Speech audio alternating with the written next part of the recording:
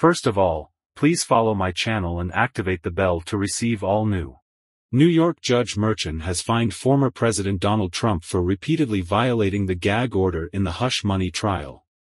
After prosecutors had asked Merchan to hold Trump in contempt for violating the gag order, citing 10 social media posts from before and during the trial where the district attorney's office accused Trump of violating the judge's restrictions barring Trump from commenting on witnesses and jurors. They also want the posts taken down. Prosecutors cited Trump's comments about Michael Cohen, Stormy Daniels, and the makeup of the jury pool. Merchan ruled Trump violated the gag order 9 times for criticizing expected trial witnesses in posts on social media and his campaign page.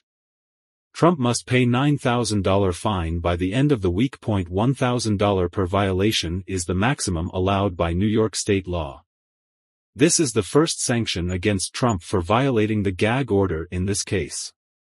Merchan also threatened incarceration if Trump willfully violates the gag order again, writing in his ruling, "Defendant is hereby warned that the court will not tolerate continued willful violations of its lawful orders and that if necessary and appropriate under the circumstances, it will impose an incarceratory punishment." Soon Trump on Tuesday afternoon removed the 7 offending posts from Truth Social and the 2 offending posts from his campaign website, as Merchan ordered.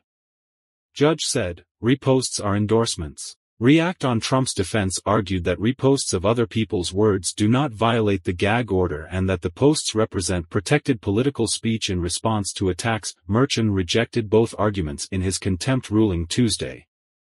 First, he found that reposts are, in this case, endorsements. There can be no doubt whatsoever that. Second, Merchan acknowledged that the gag order does allow Trump to respond to political attacks, but said criticisms of key witnesses were not allowed. Also, former President Donald Trump granted permission to attend son Barron's graduation ceremony. Criminal trial related to hush money will not take place on the same day as his son's graduation. This means that Trump will be able to attend his son's ceremony like any other proud parent. Judge announced this decision on Tuesday, bringing great relief to Trump and putting to rest any speculation that he might miss out on his son's big day. The judge said, "I don't think the May 17th date is a problem, so Mr. Trump can certainly attend that date." Attend his son's graduation. Trump mentioned missing his wife's birthday on Friday, April 26, during his court session. Just before entering the courtroom, Trump expressed frustration about not being with his wife, stating, "I want to wish my wife Melania a very happy birthday," he told the reporters present there to cover the trial. "It would be nice to be with her, but I'm in a courthouse for a rigged trial.